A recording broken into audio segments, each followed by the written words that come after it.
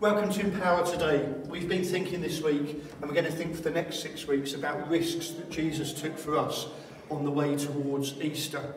We thought about Matthew chapter 22 today, where the Herodians and the Pharisees tried to trap Jesus. The Herodians were the political leaders at Jesus' time, and the Pharisees were the religious leaders. It's interesting what strange bedfellows can get together when they want to trap someone. And they basically said to Jesus, who should we pay taxes to Caesar? Caesar, the divine god with a small g of the Romans, who since 63 BC held the Jewish people captive and made them pay massive taxes that they shouldn't really have had to pay. They're trying to trap Jesus. If Jesus says, don't pay taxes to Caesar, then the Roman authorities would have come down on him probably like a ton of bricks. If Jesus had said, do give them to Caesar, a lot of the Jews would have thought, well, they're our enemies. Why are you supporting them, Jesus? So Jesus says to the religious leaders, show me one of the coins. And they give him a denarius. Now, a denarius had the imprint of Caesar on it, so Jewish people would never touch it because they thought it was filthy money. So the religious leaders have immediately got themselves caught in a trap of their own by handling this money that was impure. And Jesus looks at them and he says, give to Caesar what is Caesar's and give to God what is God's.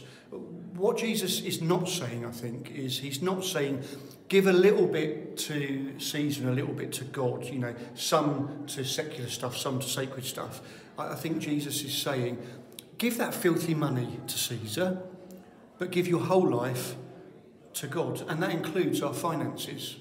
I think that when people are baptised as believers in Jesus, when they go into the water and under in the pool, that actually they should be baptised with their wallet or their purse, because it seems to me that's often the last thing that we give over to God, our financial stability. I love this painting here that was done at one of our services many years ago. It was a group project where everyone made different butterflies, and then this chain is cut to release the butterflies. You could see that as a symbol of financial pressure.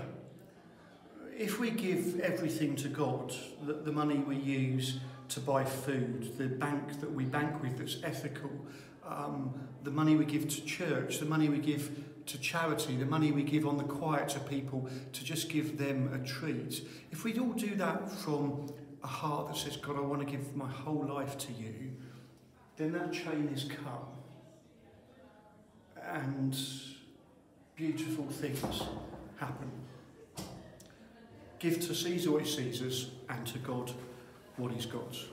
Take care. See you next week.